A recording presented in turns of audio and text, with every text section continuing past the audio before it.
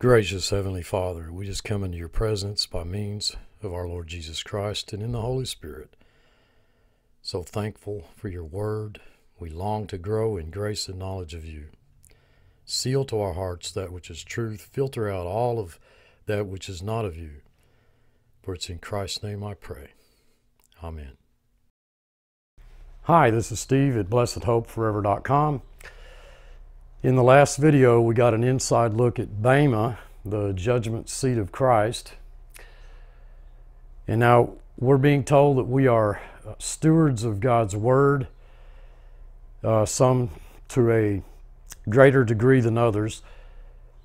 It's entirely possible that one who is very famous in preaching and teaching the Scriptures is nothing compared to you. What matters is how diligent we are, how honestly we approach this text. There's many charlatans who profess to be stewards of God's mysteries, and we all are stewards, and you are to some degree a steward of God's Word. You have a stewardship over it, and that is a serious responsibility. I do not want to teach error. I don't think any true Christian wants to. Our text has shown us that it is diligently sought in stewards that they be found faithful. And I believe that's faithful to the Word. And if we really took an inventory, we're probably better stewards than what we might think. Stewards of God's mysteries. We know that He's given us all truth. That's mysteries, plural, and that He's given us all things. I spent some time talking about that. Everything, dearly beloved, that touches your life is a gift from God. James tells us to count it all joy when we fall into various trials, temptations. The word is testing. God tests our faith. And I find very few Christians who count it all joy when they fall into testing. God says we are stewards of His mysteries, that is His Word. And we saw that Paul said that it is of no consequence that I should be judged of you. In fact, I don't even examine myself. The word there is examine. And now we can launch into, an hour study about Paul and Paul's condition and how he looked at himself as he wrote to the Corinthians. Our emphasis, our focus is all on Paul, his feelings, his emotions, his logic, his reasoning. And I'm not saying that Paul is not the writer of this epistle, but he's not the author. I think that when we focus on Paul as the author of this epistle, rather than the Holy Spirit, then we fail to fully grasp or to consider, what the message that he's trying to convey. And that this message is for us, not just the Corinthians. If you just look at it as Paul, well, it's just a little bit of history. It's 2,000 years old. I guess we could make an application, that boy, the way that they treated Paul is maybe, the way that Christians will treat you. But I do not think, dearly beloved, that that's the heart of the message at all. This is the Holy Spirit's message to us. This is God's Word. And it's for us. And to some degree, you are a steward of God's mysteries, of God's revelation. I do not believe, I've never believed, that we are commanded anywhere in Scripture to persuade people that if they do this, that, or the other thing, that they will miraculously, supernaturally become born again by God from above. And they'll become born again by what they did. I am opposed to any minister who preaches to some unredeemed individual, that he's got to do something at, and note, it's at that person's timing, when they decide they need to be redeemed, or when the person decides they need to be redeemed. Because someone who's redeemed, he's or preaching to someone, that's, well, this poor guy that got drunk, he just needs to be redeemed. That is not proclaiming the Word of God. That's not the purpose of this book. This is the revelation of the person and the work of Jesus Christ. We should be a faithful steward of His Word. We're building on that one foundation, which is Christ. When we looked at verse 3, it is, Paul says, it's a very small thing, very minute thing that I should be judged of you. I still insist this is the Holy Spirit's word to you and me. That God is telling you that it's a very small thing that you would be judged by any congregation or any group of Christian people or any individual Christian for that matter. And folks, it's so easy just to put this all on Paul, but if we do that, then we really haven't learned anything, really, except how that the people at Corinth treated Paul. That's all we know. That was 2,000 years ago. And we'd like not to be treated that way. And folks, I don't believe that that is a correct application of the text. We even have this same Paul declaring that you received the Word of God from us, which is truth. God's Word. That's God's Word. That's not Paul's Word. So the application is for us. It is of little consequence that you're judged by others. Paul, on his way to Damascus, that his conversion, think about that. The judgment of Paul then would have been of little consequence. It could be that their judgment is right. Maybe you're not doing a proper job. Maybe your testimony of the Word of God is not truth. We know that all Scripture is given by inspiration of God and is profitable for doctrine. Oh, there's that awful word, doctrine. For reproof, for correction, for instruction in righteousness. That is not judging your brother. Okay, let's make that clear. You won't find the word judgment there in that verse. The one that is judging us is God. And imagine you having judged Paul prior to his Damascus road conversion. You might preach that it's entirely up to man to redeem himself by some action on his part. If he makes the right decision, then he can go to heaven. If he doesn't make the right decision, well, then, we know where he's going to go. It's all man. The focus is on men, okay? Man is in control, not God. We've seen God's sovereignty all throughout this text. In fact, God would like to be in control, but He isn't.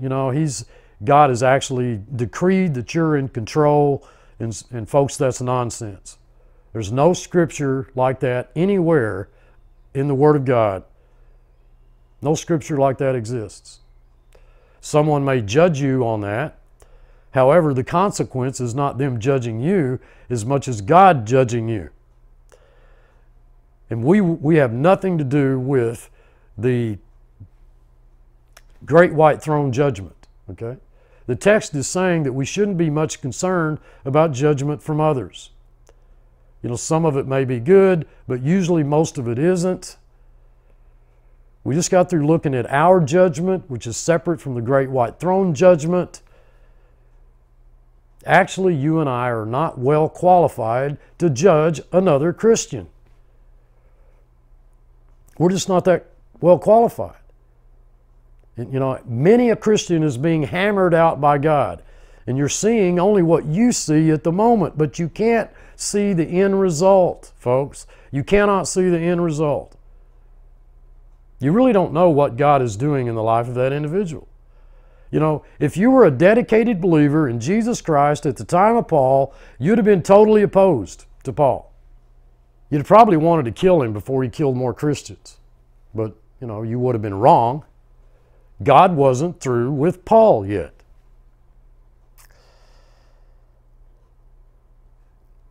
I'm pretty much of the persuasion that Paul was at least 50 years old, if not older, when he had his Damascus Road experience.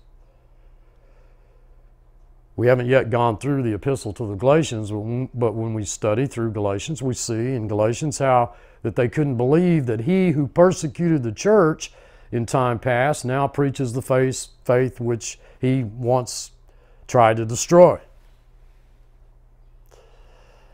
So man's judgment is not very important. That's the point I'm trying to push here. Man's judgment is not very important. Neither is a human court. Can you imagine what that must have meant to Paul? An innocent man beheaded by the Roman government.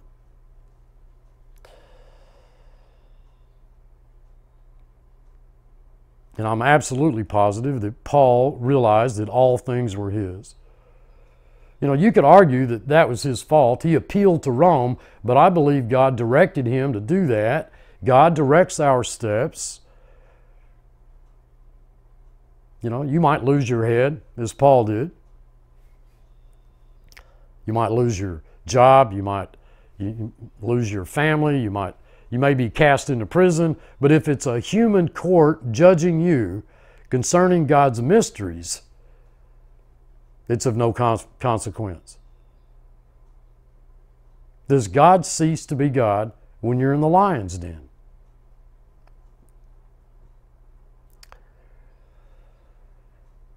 You know, folks, I really try to count it all joy. I'm sure many of you do too. You know, even when I'm not acting like it, even when I'm not feeling well, when I don't feel like it, you know, Sue, she'll think I'm not counting it all joy when I really am. You know, I do believe that those testings are a gift from God. I do believe that they're good for me, and I do not believe that they're pleasant. So I work at counting it all joy. But I do not judge myself. I do not examine myself. And again, Paul is writing this, but it's the Holy Spirit telling us this. And Paul is an example to us. This is God's word to us. I do not judge my own self.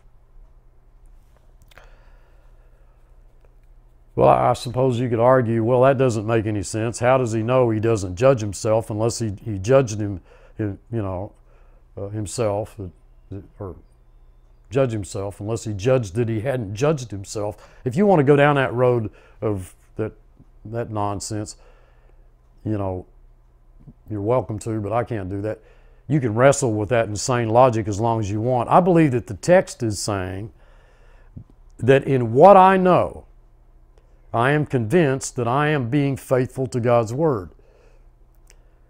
That's what I'm persuaded to believe. Now, I may not be. The text is not saying that I'm absolutely faithful to the word of God. That's not what the text is saying at all. But the text is saying, I think I am. Paul says, I think I am. I don't have anything against myself. And folks, I'm thrilled with that. You know, I think I'm trying my best in hours of study to be faithful and diligent, to be honest with the text, to be faithful in my stewardship with God's mysteries, that is God's word. You know, the word mystery meaning something that God has revealed, and that's His word. There are people that I know who disagree with some of the stuff or all of the stuff that I say. And I try to consider that disagreement. But as far as I am concerned, I have a clear conscience in what I'm teaching. Okay? But I do not by that mean that I have a clear conscience in that I have done everything in the world possible, everything humanly possible to prepare to give a message or to prepare for a sermon. I've tried. I spend a lot of time in this book. But I'm getting to be an old man, and I have to, entertain, my dogs. Anyway, that's beside the point. I know that I could be a much better steward in preparation and study and in language and in time, redeeming my time. I know that. But as far as I'm concerned, I don't know anything against myself in teaching God's Word. I believe that is the thought that the Holy Spirit's trying to convey through Paul. Some say that I'm teaching error. I don't want to teach error. I'm not suggesting that I don't teach error because I don't think any man has a handle on the truth. I do not think that any man knows all truth. But I don't judge myself in that. I don't know of anything against myself. Now, you can say, well, that's Paul, and it would be so nice if we were all like Paul. And folks, immediately, you've destroyed the verse, in my opinion.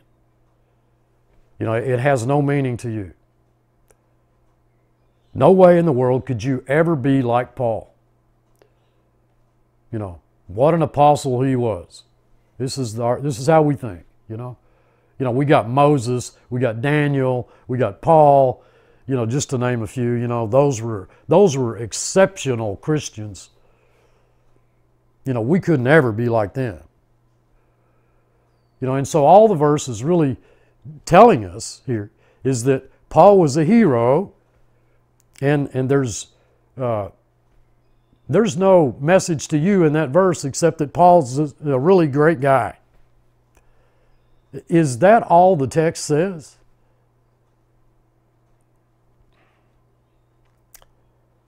I know of people who are so burdened with the guilt of sin that they are just devastated. We're all sinners. Every one of you listening to me is a sinner. I don't care who you are, okay? And we all deserve hell. All of us. I've had people write me and they've, saying, well, they're the black sheep of the family. Those hidden things of darkness are in our hearts, okay? And, and people say, Steve, you just don't know what I've done. You don't want to know what I've done. Well, you're right. I don't want to know. I know what Jesus Christ has done with your sin. I know what the works of your flesh are. I don't need you to tell me that. Most of us are quite aware. The adultery, fornication, lasciviousness, idolatry, witchcraft, hatred, and so on and on.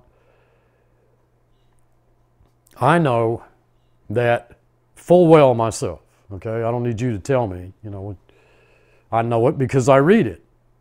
I know it because I live it, because I have an old man. I deserve hell. There's no doubt about it. I can't give God any argument.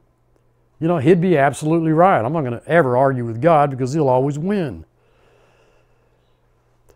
My point is there are so many hurting, despondent Christians, more than ever, that I've ever seen, okay, today. I'm talking about people for whom Christ died.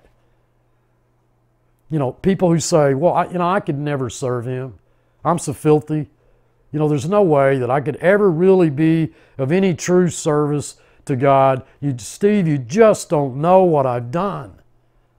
And I don't want to know what you've done.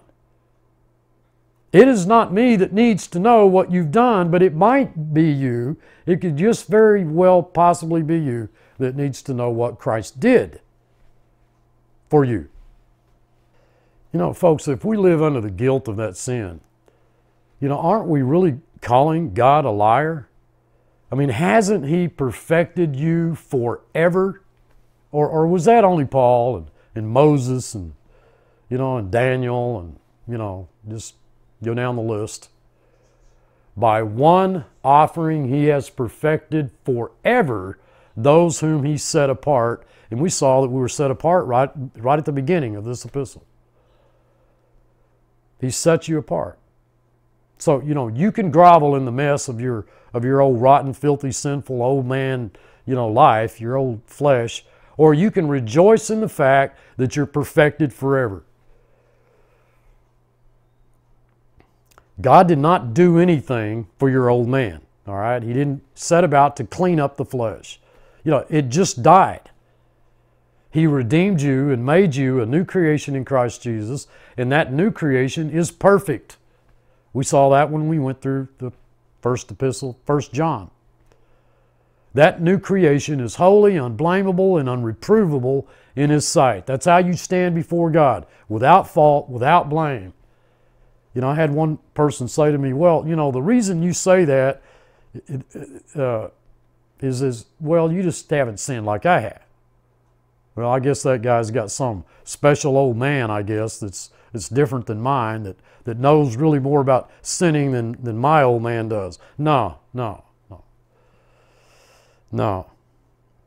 Could be the reason is they simply don't believe what God has said. Does God work in your life to will and do of His good pleasure? Does He? Does He or does He not?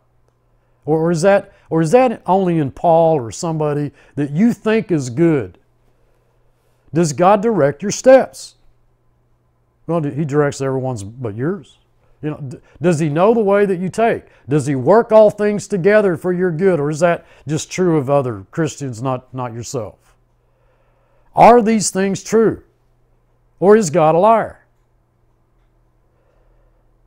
I don't know anything against myself. I believe the text is saying, if we are faithful stewards of God's mysteries, of God's Word, faithful in handling God's Word, then we ought to be able to say, we don't know anything that we're doing wrong in that.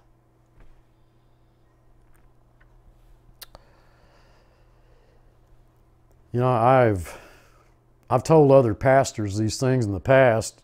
You know, one said, unbelievably, one of them told me, well, I believe all that, Steve, I truly do, but if I really preached God's sovereignty, I'd lose half my congregation.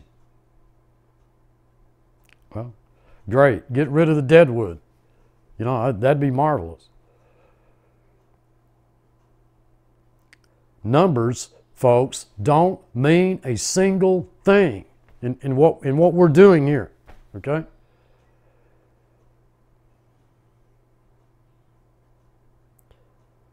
If you seriously teach, you know, a sovereign God who knows the end from the beginning, you know, the Alpha and the Omega, who works in you both to will and to do of His good pleasure, you know, that He's God, a very God, the supreme, majestic God of all creation, folks, you won't have a huge church. You just won't, okay?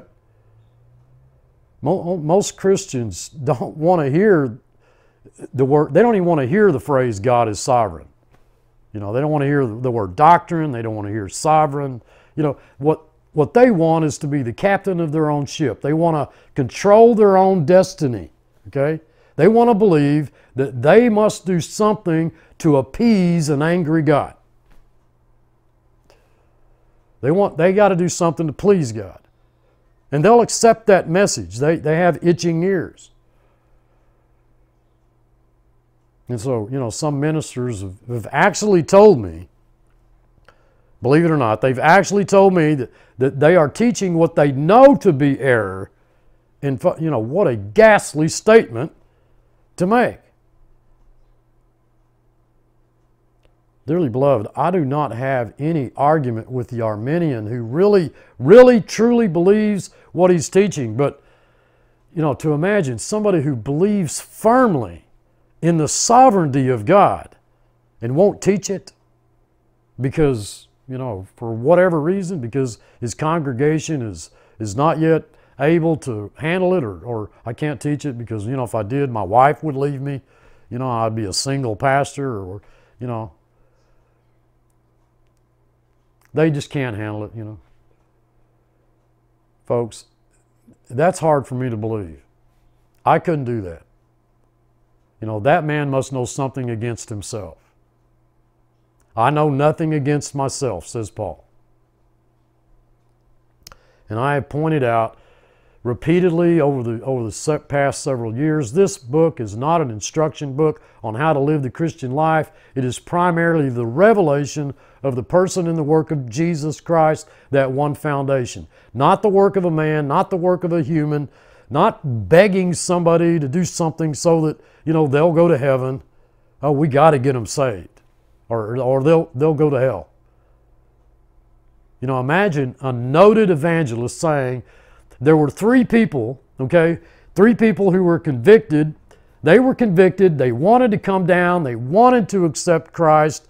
But, three teenagers were making fun of them and got in their way. So they went out, and driving home, they were killed in a car wreck and went to hell. There's three people, three people who could have gone to heaven. Now they went to hell. Dearly beloved, you believe that trash?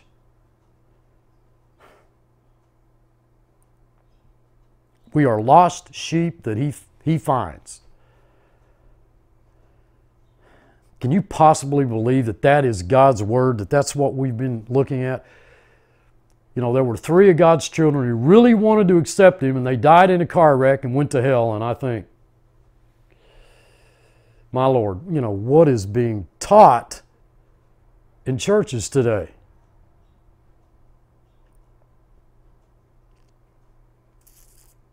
I don't know anything against myself, says Paul.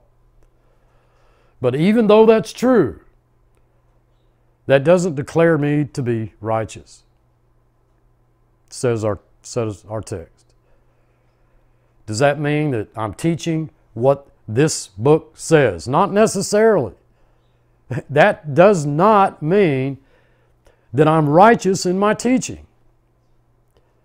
I'm righteous because Jesus Christ died in my place. I've been made the righteousness of God in Christ. So have you.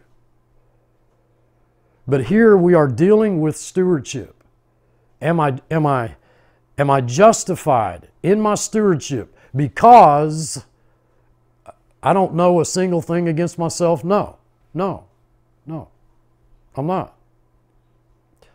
And that word no, there is a perfect tense. Perfect tense, which indicates a complete understanding of what I'm doing as a steward of God's Word. The question, folks, is have I given enough diligence and study to make sure that I can make that no a perfect tense? Now, to the best of my knowledge, to the best I know, I'm doing the best I can in my study and in my handling of God's Word. I'm really trying. I really am. And I do not want to handle this text deceitfully, okay? But that doesn't make me righteous as far as handling the Word of God is concerned. It just doesn't make me righteous. I'm already righteous in Christ. And He that judges me is the Lord, okay?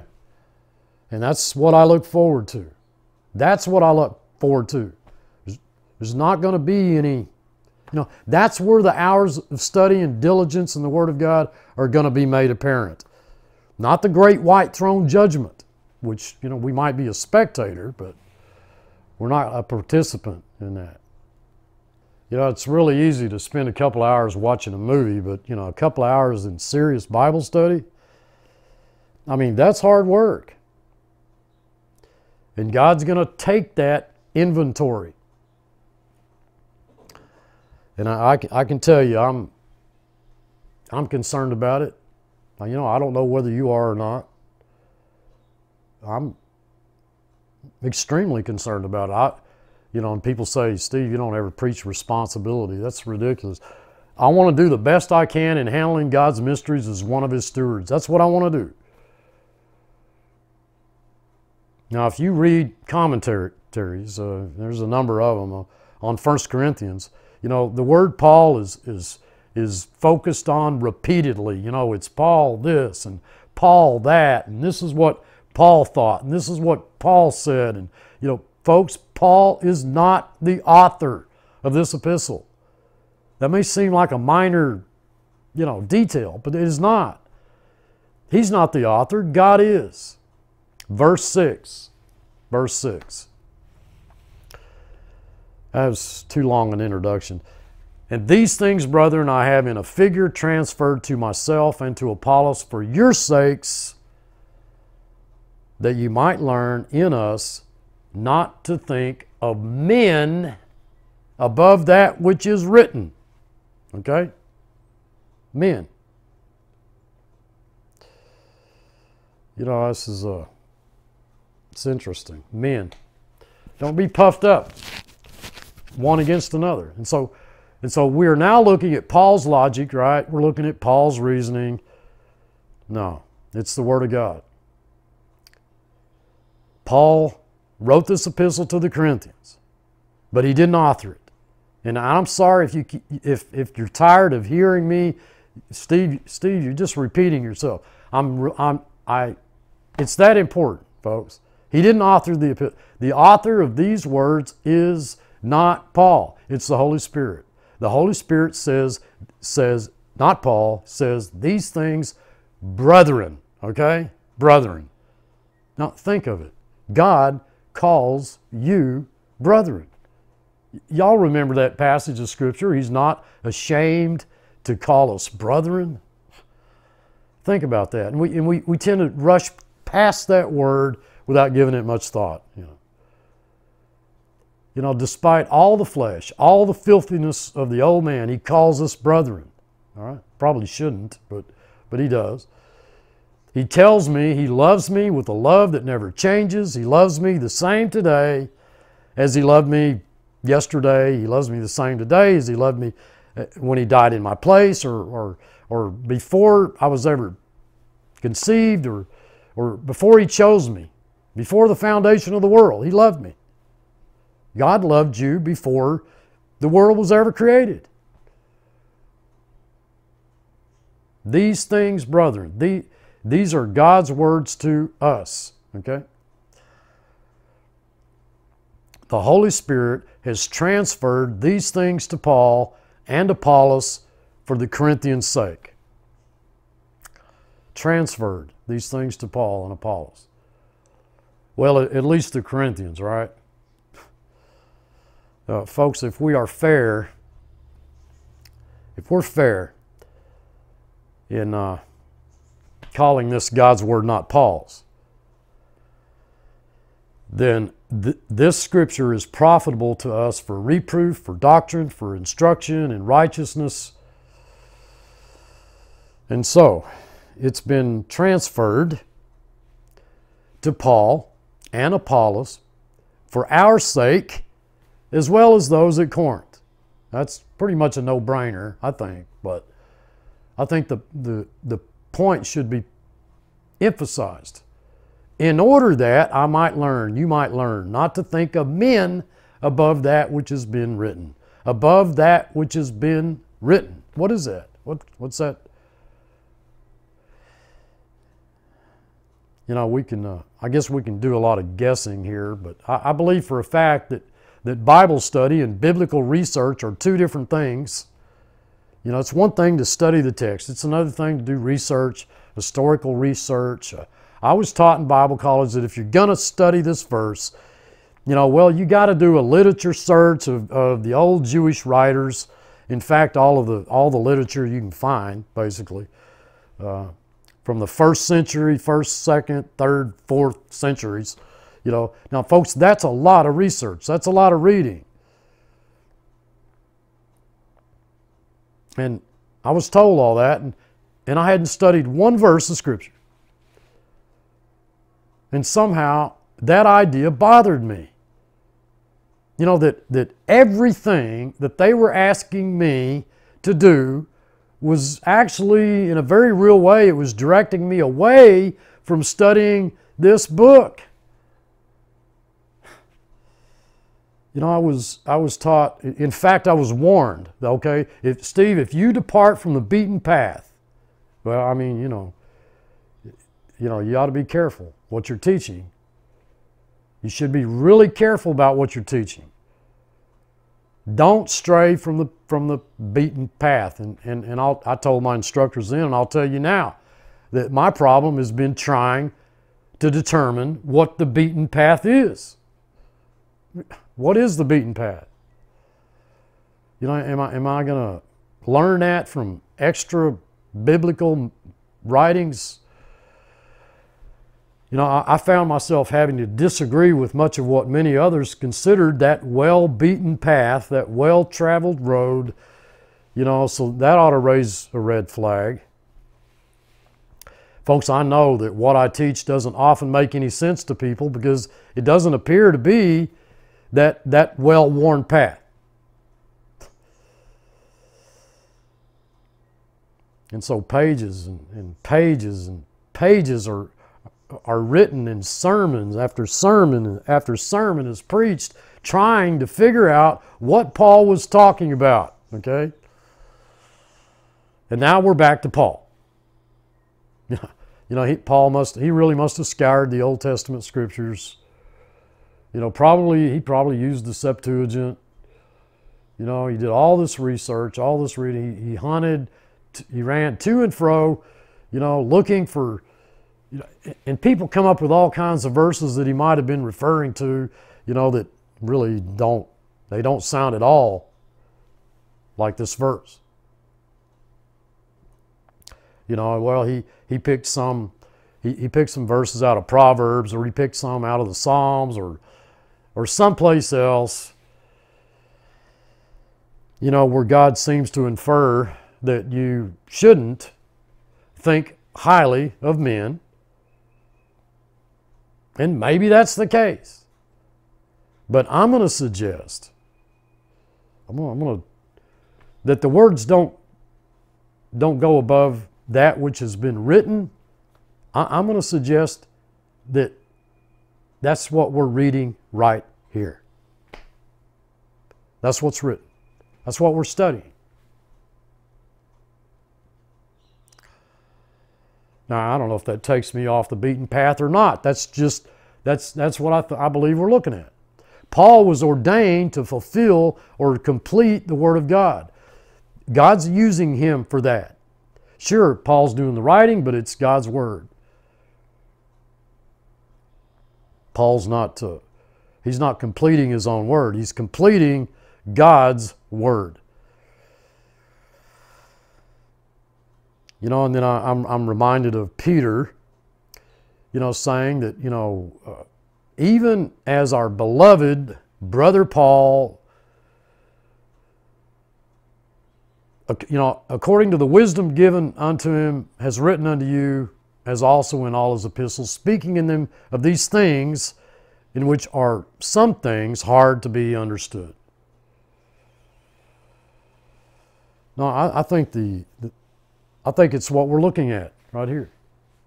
Couldn't be any more clear to me. I could be wrong, but I'm gonna stick with that.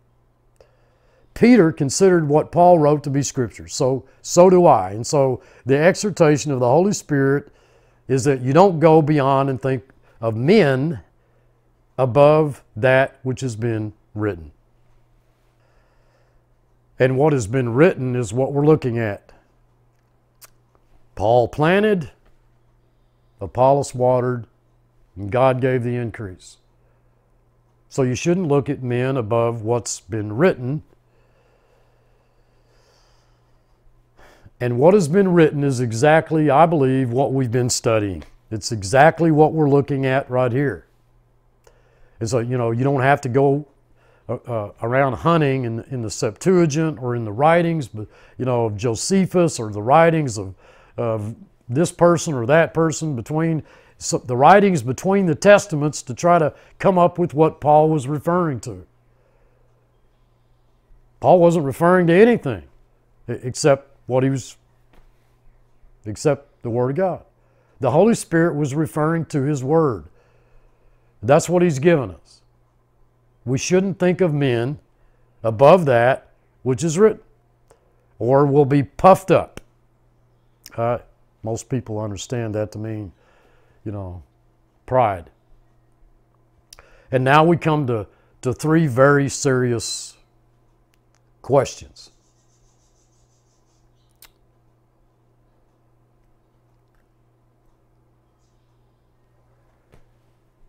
Who made you to differ from another? Okay, verse 7. Who made you to differ from another? That's the first question. Now, if anybody made you to differ from another, it had to be God. It surely wasn't you. It surely wasn't Paul. It surely wasn't Apollos. Who made you different or to differ from another? Second question. What do you have that you weren't given or that you didn't receive? Okay. Now we just looked at all things are yours. And I spoke a little bit on that. I don't want to kind of rehash that.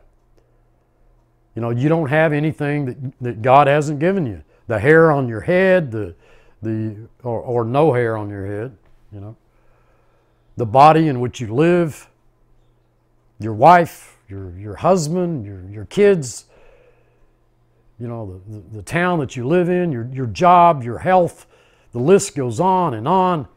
What do you have that wasn't given to you by God? But I don't think that we're just looking at physical, material things here, okay? I think we would be wrong if we didn't include the spiritual things. I don't think it's just referring to just material, physical things, but spiritual things. And in fact, I'm going to suggest, first and foremost, He gave you His Word. He gave you your faith. He gave you your new creation in Christ Jesus. In fact, every spiritual blessing in Christ, and I'll even say including your level of spiritual discernment and maturity which you possess at any given moment. Okay? You are what God has given you. Third question. Now, if you did receive it, if thou didst receive it, why dost thou glory as if thou hadst not received it? If you received it, why do you boast as though you hadn't received it? As though you did it yourself. Okay? And dearly beloved, those are fabulous questions that ought to bring us to the realization, the solid realization that we are looking at the sovereign, almighty God. At the end of the third chapter, we saw that all things are ours. Everything that you have, God gave you. Everything. There's nothing that you have that God didn't give you, including the ingrown toenail. Okay? And folks, why can't we rejoice in that? Most of the Christians I know don't rejoice in the fact that trials and hardships are meant to have a purpose. They're meant to grow us in grace and knowledge of Christ, that they are a gift from God, that all things, every single thing is working together for their good. We ought to be rejoicing with joy unspeakable, but we don't seem to see that in a lot of Christians. Oftentimes don't see it in our own lives.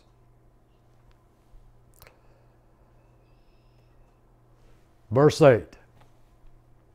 Now ye are full. Now you're rich. You have reigned as kings without us. And I would to God you did reign, that we also might reign with you. And now you're satisfied. The word is satiated, satisfied. It's a present passive. You are being satisfied. You are at the present time rich. You have reigned as kings. That is, those who have dominion. The word there means you have dominion. And you did that separate from us, says the Holy Spirit, not Paul. You did that separate from us. And I would to God you did reign, that we might also reign with you.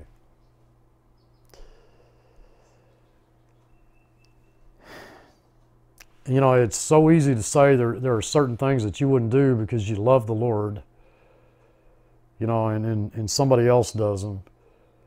And so now you've exalted yourself. You reign, folks, as kings. I don't believe that Paul is, we're looking at sarcasm here through this. You reign as kings, the Holy Spirit says to the Corinthians. You look at the whole world and man, you know, and I tell you, just take a step back, folks. You look at the whole Christian world, yo, man, we got to be right up there at the top 2%, right? I mean, if anybody's going to heaven, it's got to be people at Blessed Hope Forever, right? I mean, them other folks, they just really don't love the Lord like we do, you know. And so, what do? We look down on them. We look down on them. Keep in mind, this is the Corinthians the Holy Spirit is speaking to. Now ye are full. The word is satisfied. I believe the Holy Spirit, not Paul, is saying that these things are true. You reign as kings. But they're not living like it. They're not living that way. Because if they were, then they would also be reigning with Paul and Apollos. Okay? I mean, the inference clearly is you're not acting like you are. Okay? You're not acting like you're reigning. But I believe they were. I'm going to suggest that they were. Why? Because of what they did? No. But because of what Christ did. And God was just not through with these Corinthians yet. Verse 9. And I'm kind of running over time here, but I want to try to at least go take a look at this. For I think that God has set forth us, the apostles, last, as it were appointed to death. For we are made a spectacle unto the world, and to angels, and to men. Okay, appointed to death. All right. I believe that's talking about death to sin, self, the law. Did you know we've died to 6 things? Sin, self, the law, the world, Satan, and death itself. Okay? Now, you tell someone that you've died to sin, self, and the law, they'll think you're an idiot. They'll think you're a fool. I'm talking about Christians here. It sounds like Paul is saying that he and Apollos, not the Corinthians, and not that can't be us, but no, I think it is the Corinthians. I think it's us. It was true. What's true of Paul, Apollos, the Corinthians is true of us. Okay? The point being that this is how we ought to live. God has so blessed you, dearly beloved, beyond measure, beyond comprehension. You've been crucified with Christ. You die daily in order that others may live. What do you mean? What does that mean? You died to self. Okay? Unless we've died to the law, we cannot bear fruit unto God, and yet the world says that it's by the law that we bear fruit unto God. Dearly beloved, we are made a spectacle unto the world and to angels and to men. Well, look, I'm out of time. I love you all. I truly do. Rest in Him. And until next time, this is Steve. Thanks for watching.